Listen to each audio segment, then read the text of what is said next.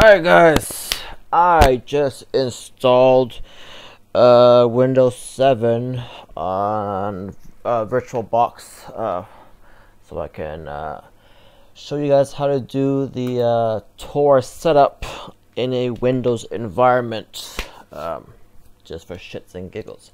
So here we go. I'm going to start up the browser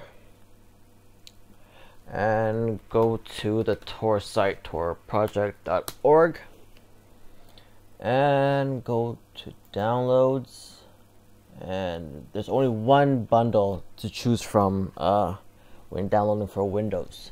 So just go ahead and download it. It's downloading.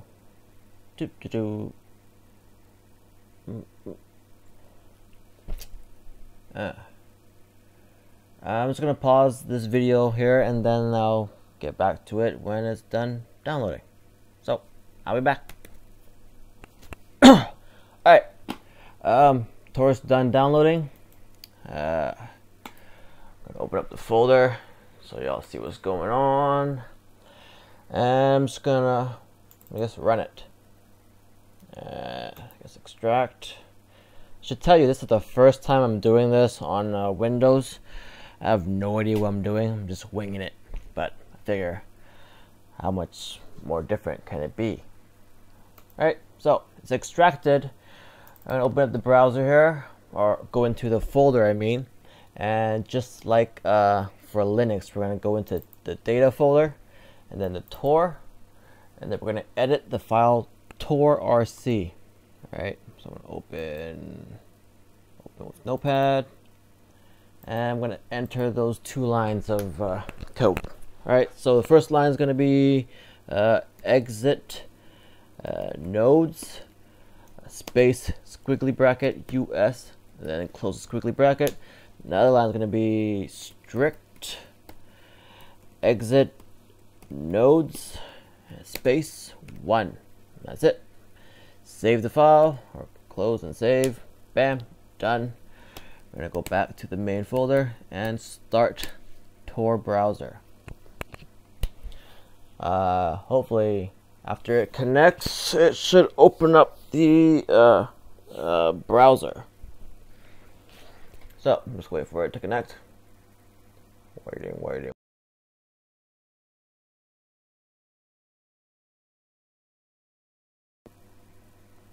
I'm just going to fast forward this part when I'm editing the video, because I hate waiting. I'm not gonna make you guys wait. Okay, connected.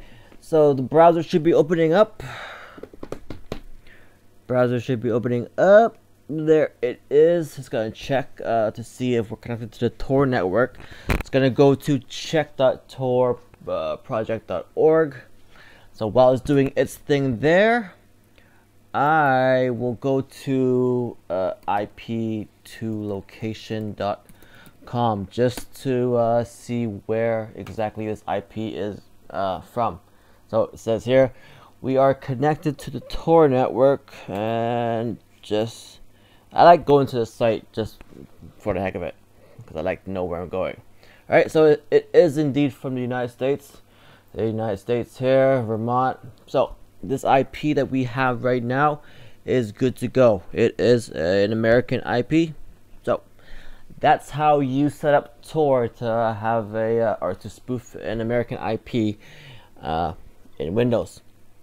All right, I will continue the next tutorial, or continue the tutorial in the next video. See you guys in a bit. Later.